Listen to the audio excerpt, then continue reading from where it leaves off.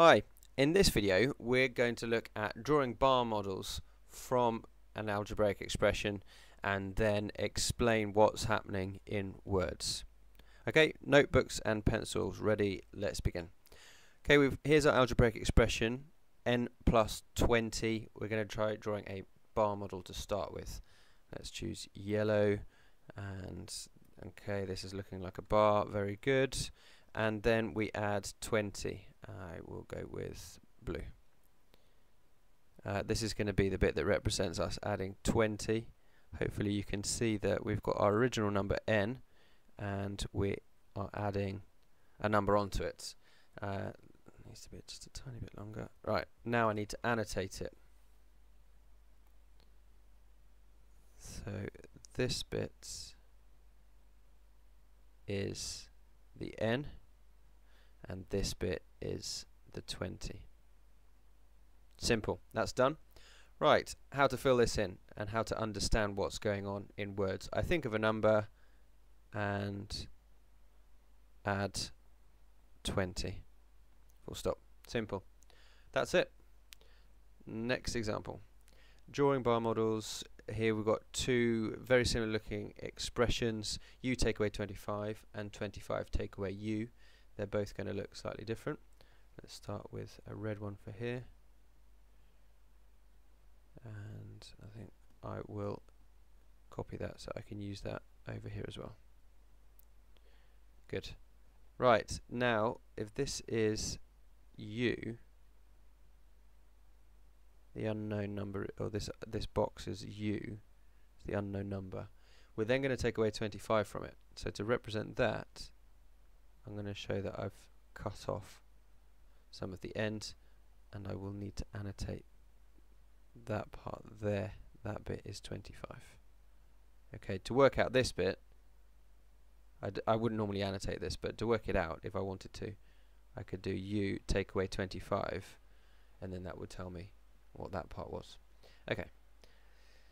And over here then, 25 take away u. So now this bit, the whole box, is 25, but we're going to take away u from it.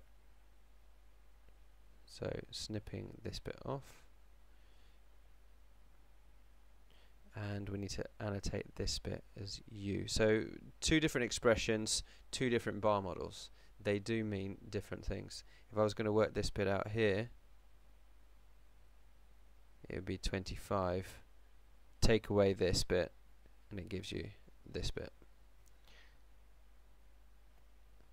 Okay, now we're going to put that into words. So over here for this one, we thought of a number, I think of a number, and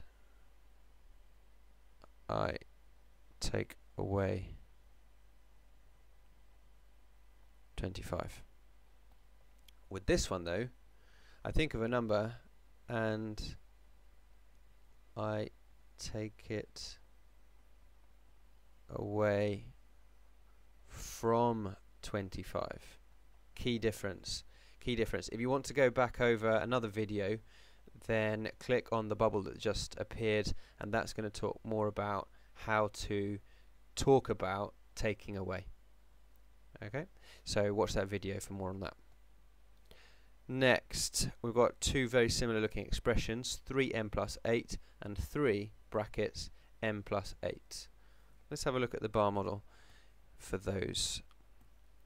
This is going to be our value for, this is going to be our box for m, and then it says that we need 3 of them because we're multiplied by 3. So that's that, and then we're going to add the 8 onto it. Let's use this one. Okay, so that's our 8. There we go.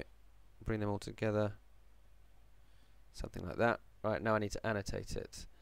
So each one of these red rectangles is m. I'll just annotate the first one, and then we should see that all 3 of them are the same. And this is 8. Okay, that one's done. Time to do the same on the other side.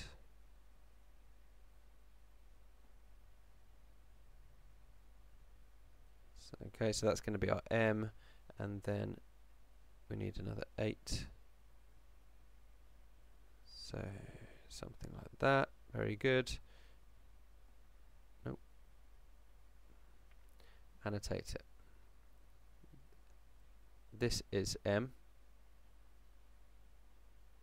and then it's had 8 added onto it, and then that whole thing is going to be multiplied by 3. That's why it's all in brackets. Okay, so you can see that we've copied m plus 8 down 3 times, and in the brackets we had m plus 8, and then all of that was being times by 3. So turning these then into words, or explain them in words. For the first one, I think of a number, I times it by 3 and add 8. I think of a number, times by 3 and then add 8. Using the word then just helps to clarify for people what order things have been done in. Okay, and for this one, I think of a number, I add 8 and then times by 3. Because if we took out the word then, there might be some confusion. People might think that we added 8 and times by 3, or 8 times by 3. People might think we've done m plus 8 times 3. But by putting the word then, we definitely get the sense that we've added 8 before we've done any timesing by 3. And final example, 3 brackets 5b take away 9. Let's use purple. Purple is going to be our unknown number. It's going to be b. Okay, so this is b, and then we need 5 of those. Let's just bring that more over there. Okay, 5 of them. So 1, 2, 3, 3, 4, 5. Okay, kind of goes off the screen. Let's bring that back.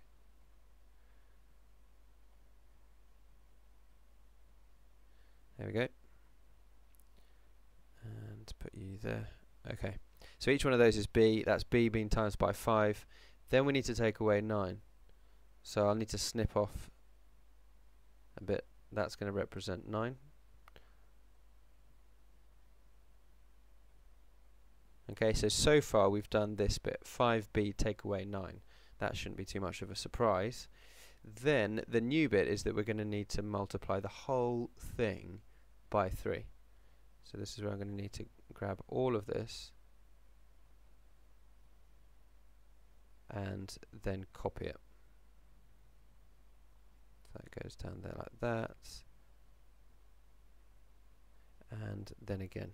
So I've timesed it by 3. We can rub out that. Okay, so there we have a bar model for 3 brackets 5b take away 9. How are we going to explain that in words? Well, I think of a number,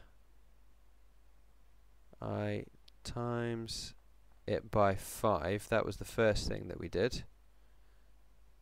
Then take away 9 and then times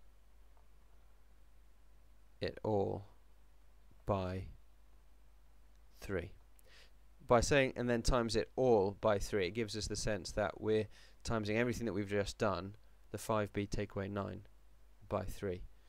It makes it clearer that we're not just taking away 9 times 3. Okay, that's the end of that video. Thanks very much for watching. Bye.